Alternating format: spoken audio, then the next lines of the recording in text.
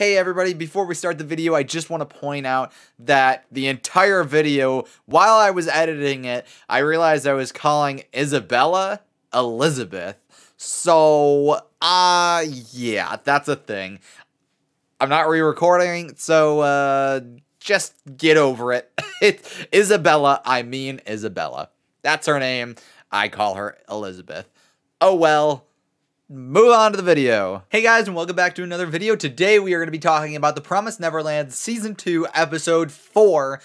And this was an interesting episode, not because, well, there were some kind of soft, exciting moments, I would say. Actually, one that kind of really didn't spook me, but it kind of like actually caught me off guard. But much of this episode was kind of in a lot of ways downtime. It was a lot of the kids just kind of building a life. They had thought, we're going to just kind of live our lives here for a minute. Once we kind of have a place and for that we can bring the other kids back from that are still at the farm to, then we can go out and get them, and they do some training with the bows and arrows, and there's some good kind of just like they're living their lives kind of stuff. One thing I will say that I was surprised about with this episode is that the phone and the wall of doom that was discovered in the last episode were not quite as important as I thought they would be. The phone ended up just being a recording of Minerva, and he ends up being, oh, I don't even remember his name. John something with a J. But it ends up like, oh, William Minerva's like a fake name that he uses. And it turns out that he once worked for like the farm system, but because he didn't like how things were going, he decided to go AWOL and help the children if they ever did escape. And that's what this like little hideout is. But it was a recording, so they didn't even talk to him. And then as far as the Wall of Doom goes, I don't know if I missed something or if they just never really addressed it. The kids kind of are still shocked there when they see it. And then one of the girls picks up like a diary. I don't know if there was anything written in it before or whatever. She starts writing in it later on.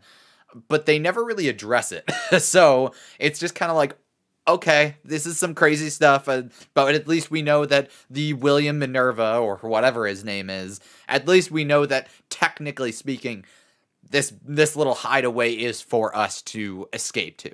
The really interesting stuff happens more in the latter half of the episode, which I guess you could say really about all these episodes, but at some point, so they're all living their lives, and they're really getting kind of comfortable, and then suddenly an explosion goes off. And honestly, this is the part that really caught me off guard because I wasn't expecting. I was expecting, demons coming out of the forest and like coming after them or whatever. But an explosion goes off. It blows the top off of like the hatch. And we get these men in like SWAT gear coming down, like regular ass people, just normal people coming down in SWAT gears. They got machine guns and they're like coming in.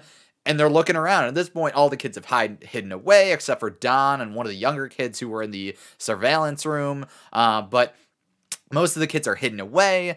And these guys are just kind of doing a sweep of the hideout. At first, I wasn't sure what to think of them. Were they good guys? Were they bad guys? And I think there's a lot of interesting stuff to be had here. Because we already know humans technically are working for these demons. The promise wasn't just, oh, the farm, like, humans can be farmed and then that's it. Obviously, there's still a system of humans that, whether they wanted to be part of the system or not, are in this system. And now that I'm thinking about it, so you have the really smart women that ultimately come out of these farms that like are like spared, I guess you could call them. But then they're turned into the mothers or like the housekeepers to watch over the farms. What about the really, really smart guys, which I wonder are maybe these tactical people and they're used as kind of like the law enforcement for the humans? I just find it really interesting because it's like in the first couple episodes, they were being hunted by specifically demons that were meant to be hunters. They were hunting the children.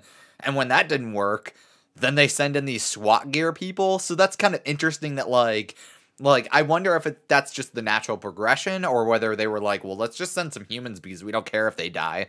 Not that the kids would kill anybody. Well, okay, they'll eventually have to kill somebody. But my point is the regular people that they get sent out in the SWAT gear, the demons probably ultimately don't care as much about as opposed to, oh, our top demon guy that we set out to hunt got his head cut off. Either way, this latter half of the episode is basically the kids running away from these guys with guns, and it's like kind of, it's not scary per se, but it's like really interesting to see them. They at this point, they were thinking, humans are our friends if we can find them. Are they good guys? Are they bad guys? What is their deal?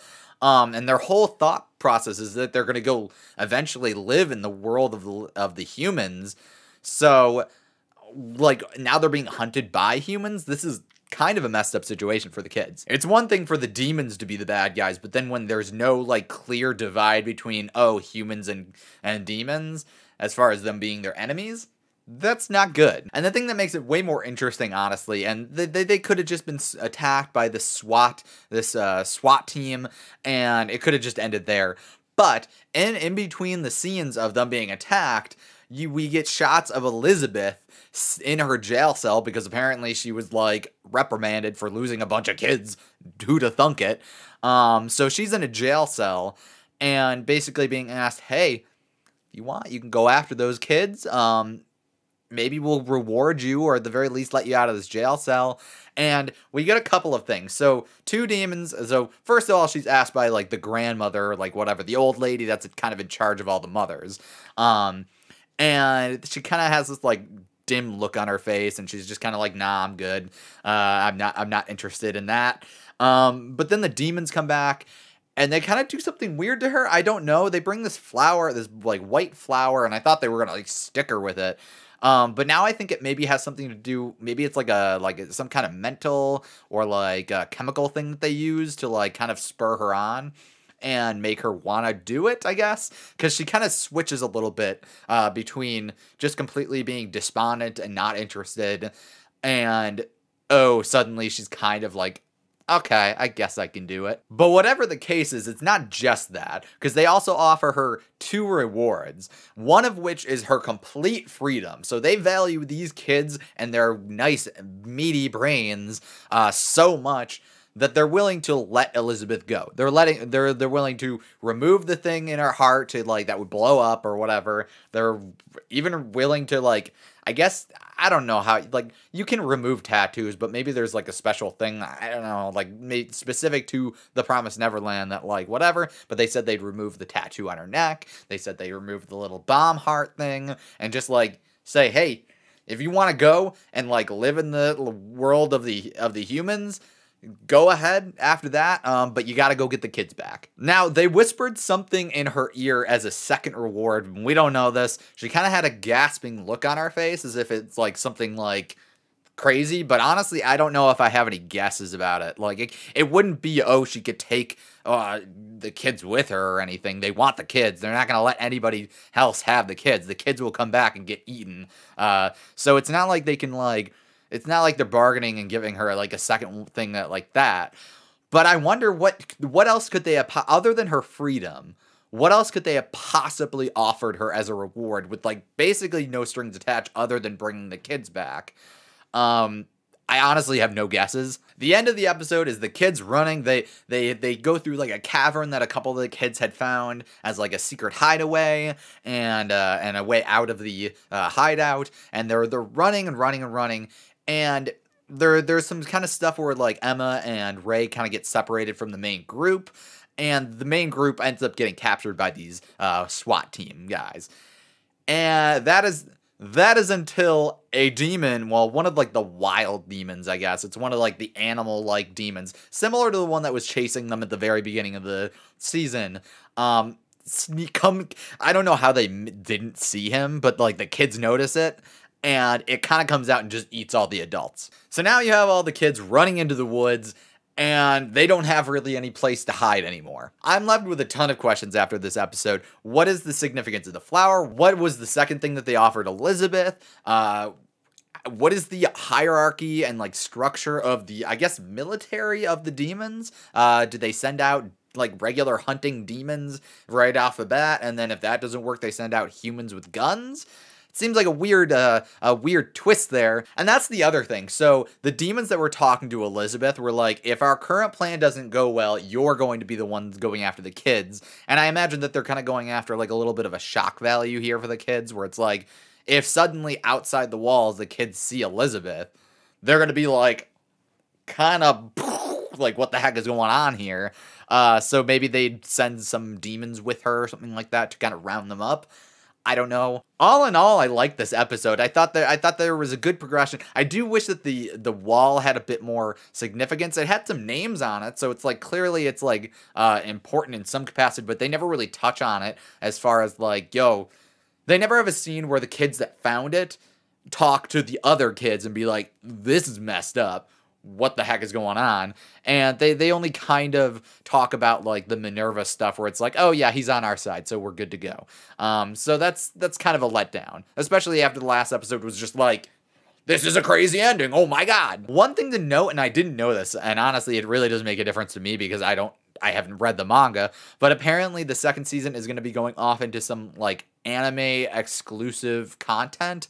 Apparently the creator is also kind of heavily involved, or at least somewhat involved with the creation of this season. So I'm sure it's the kind of thing where it's like maybe they're fixing stuff that they wanted to like add in or do whatever, and that's kind of it. But it's interesting that they would like automatically, like the series is over in the manga, so it's like it's not like they have to like pad it out or anything. So maybe it's just stuff that the mangaka wanted to add in that they never got a chance to before. I like the episode. That's kind of all I have to say about it otherwise. I think the interesting points are Elizabeth going after the kids, and I'm wondering in what capacity they will come into contact. What's with the like military style people coming after them? At first I wasn't sure what they were. Maybe they were good guys and it was just a misunderstanding, but now I'm starting to think that maybe not so much. And then second of all, where are the kids gonna go after this? They lost their hideout, so what can they do? Bows and arrows are only gonna get them so far. Maybe they steal the guy's guns or something like that. Who knows? Either way, that'll do it for me. I will see you guys in another video. If you liked anything I had to say, leave a like. I would greatly appreciate it. And I will see you guys in another video. I don't know why I did just that. I'm sorry. That's embarrassing. All right, bye-bye.